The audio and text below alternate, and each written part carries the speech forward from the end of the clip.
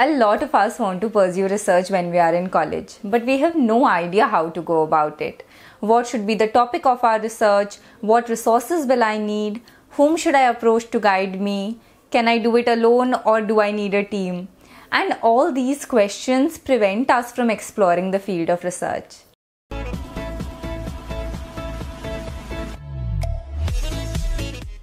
Hi everyone, I am Neha Agrawal. I'm the founder of WiseUp Communications, and in this video we're going to talk about the step-by-step process you need to follow to begin your research. So without further delay, let's get started. The first thing you need to do is find an area of research, and there are different ways how you can go about it. One way is to explore your interest. You must have studied a lot of subjects in college till now. See if any of those subjects interest you. Otherwise, you must be following some technological advancements online. For example, data science, artificial intelligence, machine learning. See if any of those areas interest you or not. Otherwise, you can also go online and search for some hot topics of research in the field of your study. And then you can see which topics among that interests you. And based on that, you can finalize an area where you would like to conduct your research on. Now let's answer the question, should you work alone or in a group? Well, both have their pros and cons. If you work in a group, then your responsibilities get divided, your workload gets reduced, and you finish the project in lesser time. But some of the drawbacks of working in a group is that sometimes it leads to conflict and you might not always get to work on what you want. On the other hand, working alone is also great because you do the entire process from starting to finish on your own. And so the learning that you have is next level. But the drawback is that it takes more time, and sometimes working alone can be exhausting because you don't have anybody to share the load with. So if you do find a team who's equally motivated as you, then great. Otherwise, you can pursue research on your own and have fantastic results as well. Now, once you have an idea of the area of research that interests you, the next thing you need to do is see the kind of resources which are available. If you study in a college with good research facilities, then professors are generally involved in many different kind of research fields. So all you need to do is approach a professor and see if they have a research project for you to work on. Personally, I would suggest that this is the best way to move forward, especially if it's your first research project, because when you're in the beginning and you're just starting out with research, you will need a lot of guidance, and professors can help you and give direction to your research. If you come from a college which has limited research facilities, then professors there are also not that motivated to pursue good quality research. And also, say for example, you choose a research area which you are interested in, but there are no research facilities available for that in your college. Then choosing this kind of topic also will not help.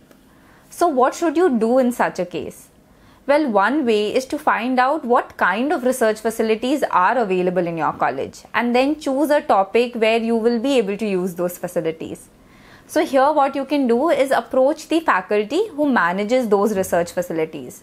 It's not necessary that you have to work with them, but they will be able to at least guide you as to what kind of research is possible under those circumstances. Now let's talk about a situation where there are absolutely no research facilities available. In such a case, you should not pursue any form of experimental research where tools, equipment, chemicals or research facilities are needed. You can always pursue computer-based research. A lot of people conduct this kind of research nowadays where they simulate everything on a software and prove their research hypothesis. So what you need to understand here, guys, is that research doesn't always mean conducting hands-on experiment using fancy research equipment. It can always be done on a computer, and the kind of results that you get or the kind of journals where you get your research published in will be at par with that of experimental research. Now, most of us want to pursue research for the end goal of getting published, right? But if all the above sounds very challenging to you, then it's not necessary to conduct research to be able to publish a research paper. You can always do that by writing and publishing a review paper instead. So let me take a short clip from my previous video to make you understand what a review paper actually means. If I explain it to you in very simple words, a review paper is like a summary of other research papers. What you are doing is you're consolidating the information of other research papers and presenting that information to the reader. You are not conducting any research of your own here. But what you're doing is that along with the summary, you are also providing your interpretation and analysis of what other researchers have done. So what I want to make clear for all young researchers is that a review paper is a great way to step into the field of research. It will teach you how to read research papers, how to conduct a literature survey, how to consolidate your learnings and present it in a professional way. Another important thing I would like to share with you is that guidance is very important, especially if you're conducting research for the first time.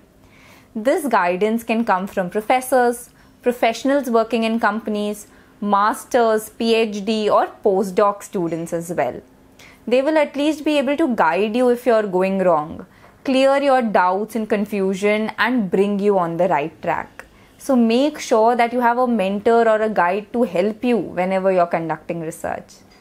So now that you've watched this video and are all set to begin your research, I would encourage you to watch 2 other videos to get started. The first one is on how to choose a research topic and the second one is on how to search and download research papers.